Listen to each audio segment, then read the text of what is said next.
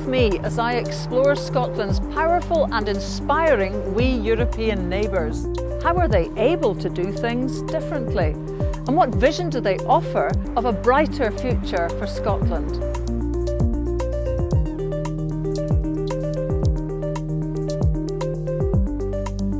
The Faroe Islands, 200 miles north of Scotland, with a population just 1% of ours on a cluster of 18 islands.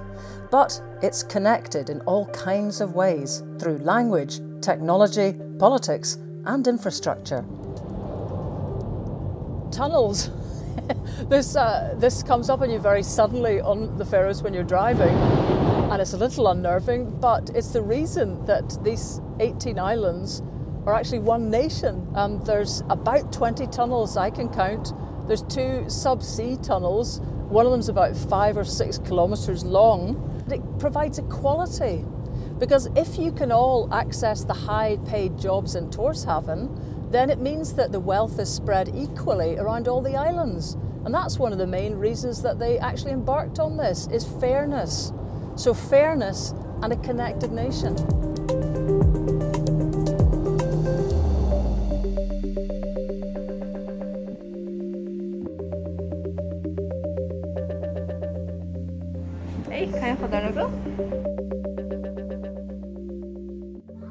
One of the first things that strikes you when you come to the Faroes is what you hear. It's not English, but it's not Danish. It's Faroese, spoken by just 66,000 people across the world. It's about the same size as Gaelic, far smaller than Scots. But when Google ignored their language, they prompted a feisty Faroese response. Faroese Translate. Kvítanaugur means sheep testicles in Faroese. The problem is that Google Translate does not work with Faroese. One of the people behind the Faroese Translate campaign is Tor Verland Johansen, Chief Executive of Sansir Communications. It's a fact that every 14 days a language dies or goes silent in the world. It's very special that a small country like the Faroe Islands have their own language. It is what makes us Faroese. Hvad skal det formente? Altså, der samme kampagner som... We are so small that the big companies like, for example, Google, they almost neglect us. Because Google have this translation service they call Google Translate, but it doesn't feature Faroese. So instead of just saying, oh, we want it, we said, well, we'll make it ourselves. We will help them with Faroe Islands Translate, powered by Faroese volunteers. And this time we'll make it with live people, real people, Faroese people translating from every language in the whole world, and press translate, and seconds later they got a live translations on Faroese. Or simply learn how to say, we are ready to translate for you at Faroe Islands. We are now working together to officially add Faroese to Google Translate. We went up against Google once again. We didn't have Street View here on the Faroe Islands. So we made up this story about this young woman. She put camera on sheep with solar panels so they could run for several hours. And then the sheep walked around and they filmed these wonderful islands. It works pretty good and the sheep doesn't really notice it. And this story went viral. So suddenly they had this young girl asking Google to come and help her making Street View on the Faroe Islands. And so they did. Look, Google is coming. So now we are all covered with Google Street View. So it was a fantastic campaign for both the Faroe Islands and for everybody, actually also for Google. We are using technology like Skype, FaceTime, whatever, so it feels like that we are here. Technology, we really use it as a people to always be connected. The reason people in the back of beyond could make videos in seconds is the Faroes broadband. You're one of the smallest countries, and you've actually got a massive achievement when it comes to broadband. What is that? We like to think that we have the world's fastest mobile broadband. and there's no other operator that can deliver the speeds that we can. We have mobile broadband coverage all over the islands, even the sea, up to 80 miles from the shore. How did this happen? How were you set up? We are government-owned, even though we are in competition. So it's the support from the government that we are allowed to use all this investment, or do all these investments to get this full network. We have this very good partnership agreement with Huawei also, who is our hardware supplier. And we have always tried to give the same experience, the same services to all population, even on the furthest island. The prices are the same and the services are the same everywhere on the islands. Our next step is 5G, obviously. 5G is almost equal to Internet of Things. You can set a device up on a mountaintop or wherever you are in a tunnel, and you don't have to do maintenance on it for maybe 10 or 15 years because the battery time is very low. So those are the technologies that we are implementing at the moment. Did you not doubt yourselves? No, not at all. I mean, you have to try at least. You can't just sit back, and we want to connect everyone. So the Faroes has the world's fastest mobile broadband, does it? With the help of the Faroese lifeboat, we're heading out into the fjords to find out if that's really true.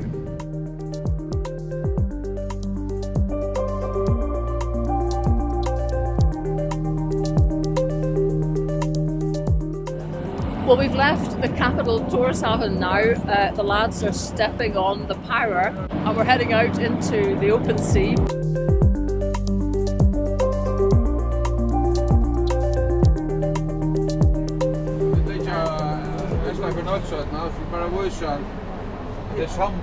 Well, there's a mountain between us and Tórshavn now. We're an island out.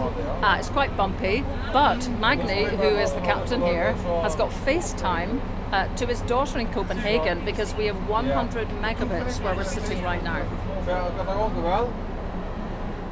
This is my daughter, she's pregnant, so on the 16th of June I'll be a grandfather again. Hello, Scotland.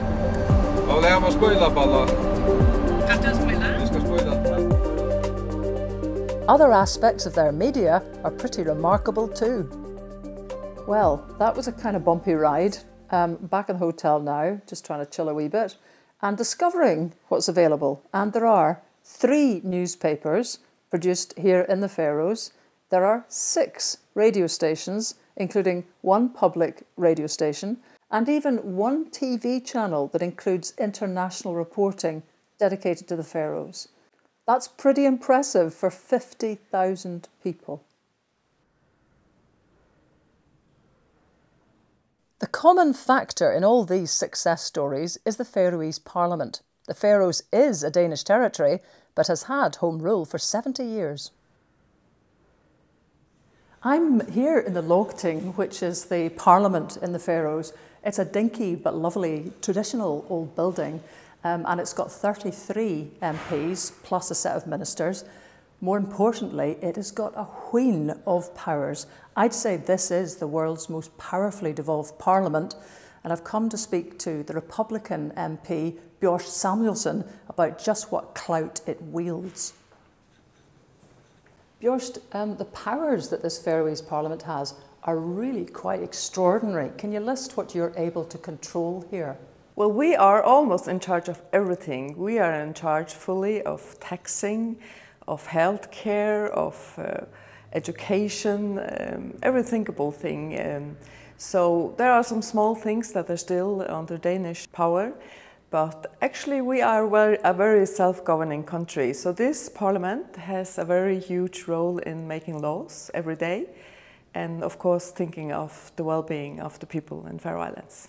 You didn't actually even mention energy and broadband, but you control them too. Yes, and of course we are quite proud of that, and we are trying to cooperate with other countries and areas where they can use our expertise. And we have made a goal that we in 2030 will be 100% on renewable energy on ashore. And that's one of our biggest issues for the coming years. But let's talk money. You are given some money from the Copenhagen government. Do they effectively subsidise these islands? I would say clearly no. The amount we get from Denmark every year is it's lesser than a decent football player is bought for today. You see, Faroe Islands might be tiny when it comes to population, but we are actually one of those large ocean nations. We're a very big country if you take our sea territory. And we're a very rich country if you take our resources. So we don't need the money from Denmark, is my point of view, and hopefully we will very soon get economical independence. But the deal seems to be that when you take on more responsibility and power from Copenhagen, obviously you have to finance that yourselves. Is that the way it works? Yes, that's the way it works, and that's what we want. We want to say that when we are paying for ourselves, of course we are also deciding for ourselves. And that's why it has been so important to take responsibility for every thinkable area. If you want to decide, you have to pay. So the way devolution works here is that if you want to take a power to the Faroes, you basically have to pay for it. I could put it another way. If you take healthcare, for example, we decide how much to tax in this country, so we also decide how to use the money. We use a lot of money to buy services from the Danes, or we send patients to Iceland, for example. But we have the freedom to decide from whom we buy those services.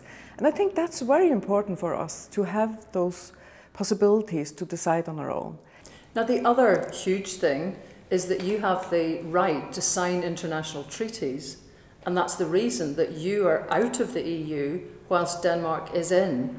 Now, how on earth does that work? Actually, when Denmark went into EU, Faroe Islands decided not to follow. And we can design international treaties, for example, on fishery issues. There's a very long historical tradition that we do that. So we have always done that. The Faroes people are running the Faroe Islands. But because we are still a part of another nation, we don't fix into any box. And that's make it often possible. I mean, we try to get member of EFTA, and we try to get member of the Nordic Council, and we try to get member of WTO. And they say, yes, but what kind of country are you, actually? So that's why we are saying we are already so self-governing. Why shouldn't we take the final step? And the reason that you have that incredible power to be able to decide big things, like whether you join the EU and fishing treaties, is because of a vote way back in 1946. Can you tell us about that? In 1946, the people of the Faroe Islands voted for independence. There was a majority of the people who said yes to independence, and this was, of course, connected to the Second World War, where we had been totally cut the connection with Denmark because we were occupied by the British, and the Danes were occupied by the Germans. So we did very well on our own, so the people said, okay, we will do just like Iceland, we will go out of the coalition with Denmark and we will be a sovereign state. But it didn't go that way, so we got this Home Rule law instead in 1948. And this Home Rule law gave us a lot of competence compared to what we had before 1948. It will still strike people as quite extraordinary that 50,000 people think they can be alone in the world on their own, not even in the EU. Do you get a sense of that from everyone else, how astonished they are at your almost bravery? I think that some people maybe think that we are a bit naive, but I think quite the opposite. It's because we are thinking about the whole world is connected today. There's no such country as being one alone country. We just want the right to decide for ourselves with whom we make agreements. And so we say, when we are a sovereign country, we have the same possibilities as other countries, and we don't fall between two chairs as we often do today. So I think it's quite logical, actually, if you know the story of this country. I don't think anyone in Faroe Islands, or even in Denmark, think that Denmark and Faroe Islands is the same country. I mean, we never were, so So to me it's quite natural and logical. Of course, some folk are more cautious about the future and think younger generations forget the Faroese economy is essentially dependent on just one thing. We have fish, fish, fish and fish. You have a polar bear. You didn't kill this yourself, did you? No. That is very, very, very important to have fish, to eat fish. For 40 years ago, I think it was 20-30 fillet factory on the island here. Huh? Now we have 3 or 4, 10,000 fishermen. Now we have 1,500. We are using the machine to produce the fish. They are going out of the country to produce in Denmark and Germany. We are not producing that in the Faroes. If we have problem with a bad year of mackerel, salmon, it has been the biggest problem in the Faroes, so we can think about. Because we have not anything to fill it up with. We have to go back to the old days where we are a fishing nation and we have to live of the fish who are growing up around the island here. The new fishing people are not thinking the same as because I am too old-fashioned. Island life is traditional and includes the controversial practice of whaling. It's socially conservative too, until now. I spoke to some young students to find out what's changed. Actually, most of the young people, when they decide to study, most of them go to Copenhagen to study, and it kind of becomes like, then it's actually a bit more exotic to stay here, it seems, in a way. So I love the Faroe Islands, so this is like my home. So when I leave, I feel like I always belong here. It isn't hard to get into a place in the Faroe Islands where you have a voice and you can make a change. The question is, should I try to stay and make a change, or should I just take the easy way out and leave? Being close to their parliament has helped these young women feel able to influence the shape of the future, and that's helped reverse population decline, in stark contrast to islands around Scotland. Moving back to Faroe Islands is a bit hot or in at the moment. It's primarily because we have a good economy at the moment, but it also, I think, because we have made some mind changes during the last years. We have, for example, put in place legislation on same-sex marriage, and we have also put emphasis on education and other issues that is important. That's why the bill made such a huge difference, because it opened us towards ourselves too, and accepting ourselves. Now we're also talking about like the abortion law. We don't have free abortion in the Faroe Islands, and we keep fighting to have the society that we want. I think also I feel as a woman, I feel like it's also my duty in a way to fight for to making Faroe Islands a country where I want to live in and where my friends want to live, and also the people who study abroad. Like, we want to make this a society where we want to stay, and I guess also being small gives you good opportunity to do these things, because you get your voice heard when you're just 50,000 people. And that's one of the best thing about studying in the Faroe Islands and living here as a young person, is that we can make the society better and make people want to be here. Erica Hayfield is a Scot who's married and made her life in the Faroes, and she has an interesting insight into how things have changed. A few years ago, we kind of hit rock bottom because we were seeing depopulation for a number of years. And I think that we had a huge public debate which really made us question, indeed, what are we doing on these rocks in the middle of the North Atlantic? The government started certain initiatives, and one thing was investment in our university, cultural investment, presenting young Faroese who are abroad with the opportunities that we have. And it seemed to be very much a collective effort in the Faroe Islands. We were determined that we were going to change things round. Over the past 3 years, 21% on average, of the population growth stems actually from immigration from outside the Nordic countries. So that's contributing as well, and that's actually making the Faroes more diverse. From having been unpopular or uncool or a place with no opportunities, it seems to be a hip and trendy place. Small places like the Faroe Islands, where people are highly interconnected, highly interdependent, and very intimate society, means it's very unhierarchical. And that's a good thing in many cases, sometimes not such a good thing, but it does mean that change comes quicker compared to a large, more bureaucratic society.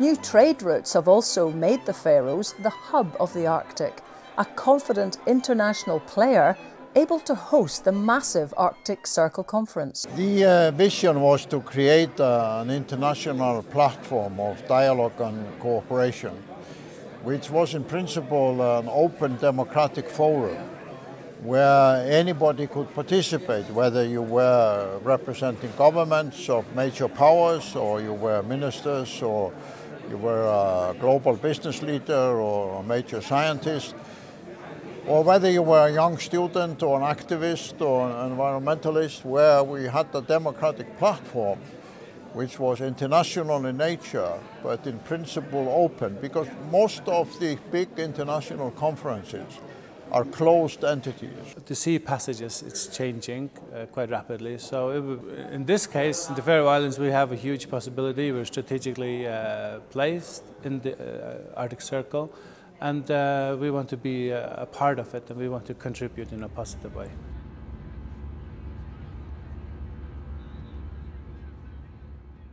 And this nation of just 50,000 people also has its very own airline, and it's government-owned. Atlantic Airways is a national carrier. It's owned by the government, but we are not subsidized. We are flying to different destinations and we are on a commercial base. And last year we had almost 300,000 passengers to and from the Faroe Islands, and we are looking forward to receive even more passengers this year, and we are also looking forward to see more tourists in the Faroe Islands. But what is good about having a national carrier, a national airline, is that we always consider first the wishes of our own people. And we are seeing that people are traveling more and more. Faroese people are traveling a lot. And it's very important for our country that people are traveling in order to get new inspirations and to get a good network. And we also see that people can live in the Faroe Islands and walk abroad, and that is only possible because you have a good infrastructure. As a nation, I think it's very, very important that you have a vision. And if you think about Atlantic Airways, our vision is to connect the Faroe Islands to the world. Also presenting at the Arctic Forum is Faroes salmon producer Hidden Fjord, who've discovered the enduring value of quality, something Scotland may have to learn all over again if Brexit brings floods of cheap chlorinated imports. Very many of our customers around the world are telling us they think our salmon is the best. We have times back where the salmon prices were varying very much, and we knew that the Scots were able to get better prices. But as the times ran by, the government and the Faroese farmers found out that we needed to be only one farmer per fjord. The key advance was letting the fjords recover after each generation of fish. You could call it salmon set-aside. The emphasis is quality, not quantity. So we followed the fjord. We put in place a regulation in 2003. So after that, you were not allowed to put fish in sea if there was fish there before. So you must have a period where there are no fish. Yeah, and then you go back to virginity, you can say. Many costs will increase. But the reward when you do that is that the biological motor will work much better. Naturally enough, folk at the Arctic Forum had some views about their biggest neighbour too. The north is definitely a territory for Scotland. Scotland is definitely a part of the north. To some extent it is right that one of your leaders said a few years ago, maybe you have been too preoccupied with looking at London and discussing your relationship with London. We and the Faroese have demonstrated how small communities in rather isolated territories can in fact enjoy a life of excellence in the 21st century economy.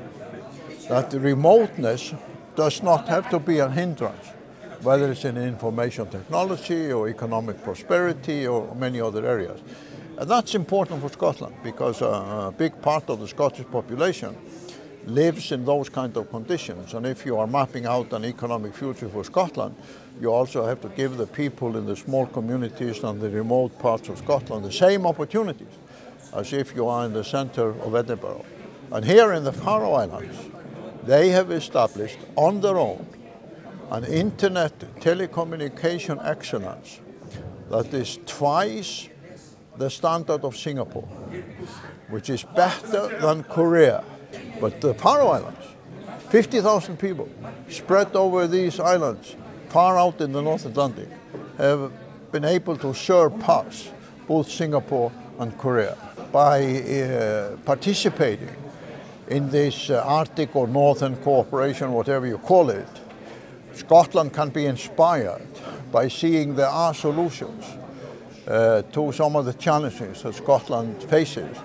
And if there are some economic hindrances, then you just deal with those economic political hindrances. If you go back 15, 20 years, most people would have said communities like Iceland and the Faroe Islands would be at a disadvantage in the technological economic evolution of the 21st century. But the fact of the matter is we are now demonstrations of excellence in many of these areas, and I believe myself, and in many parts, this is within the control of the Scottish people. The Scottish people are very strong people, and they have a lot of opportunity, and I think also that I see some similarities between Scotland and the Faroe Islands. If you, for example, take renewable energy, green energy, I mean, you have a lot of possibilities there, and you have a lot of competence. So I think that's one area of many where we could work much more together than we do today.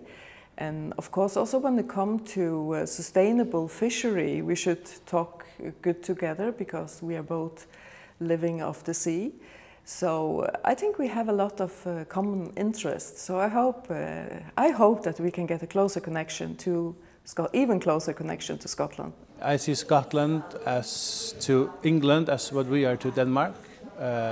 Potentially we should be independent, that's my opinion, and economically it should be a giant player in Europe in terms of all the export and all the natural resources you have. So it could be, it's a country as every other country, and why not be totally and fully independent also economically? In the Faroe Islands we think that, for example, Scotland has much more to offer than we have. I mean, you have so fantastic whiskey, you have fantastic nature, you have fantastic people, you're famous in all over the world, you are friendly people, and so on and so on. You have so much to build on. So when we think of you, we think of, well, what's the problem? The strength of any country is its people, obviously. Because if natural resources will fade away, people will find other solutions, so it's always the strength of the people. The most important thing, I think, for Scottish people is to get the right to decide for themselves. So there's a lot to think about for the future of both our nations, the mighty Faroes and our changing Scotland.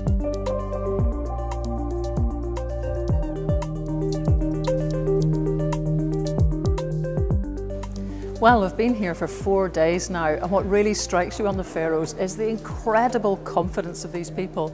They've had the confidence as a tiny island to take on the might of Google, and they won. They've had the confidence to take on the salmon industries of far, far bigger countries and seem to do better than them. They even seem to forget that they've got things like the world's fastest mobile broadband because they've had it for so long, it's just in with the bricks. You have to remind them that they've actually got such powers that it makes them virtually a self-ruled parliament. So they've got all of this here, and it makes it slightly difficult to see as a Scot because it makes you realise that powers and confidence go together. And because we haven't had them, we're doubtful. I think what this also shows you is that where there's powers, there's confidence, and there's a way for a far better future.